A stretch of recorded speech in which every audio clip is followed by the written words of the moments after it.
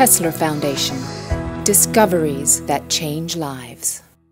At first, it was that naturally as a biomechanist, we have a lot of equipment, and there's a lot of different cutting-edge technology that we can use to assess mobility.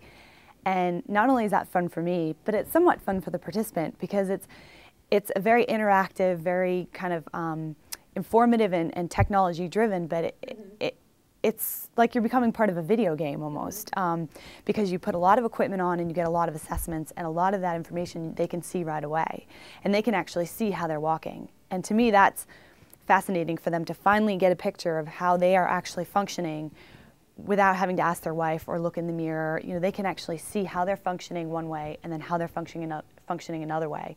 Take away a device, take away an intervention, take away a treatment or add a treatment 6 weeks later.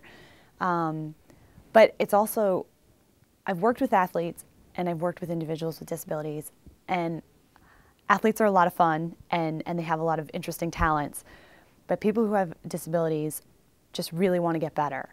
And the fact that we can help them get better, to me, it's so rewarding to be able to actually give someone a brace or give someone a device or do an intervention, or even just explain to them, okay, just functionally work your foot like this a little bit more, and you'll have a longer step and you'll be able to do more, just small things, and you can really change their lives. And that's actually why I've switched from doing more sports and injuries and sports-related research to doing more rehab, because the patients are more involved, the patients are more interested, the participants in your studies are more excited, and you're making a real difference.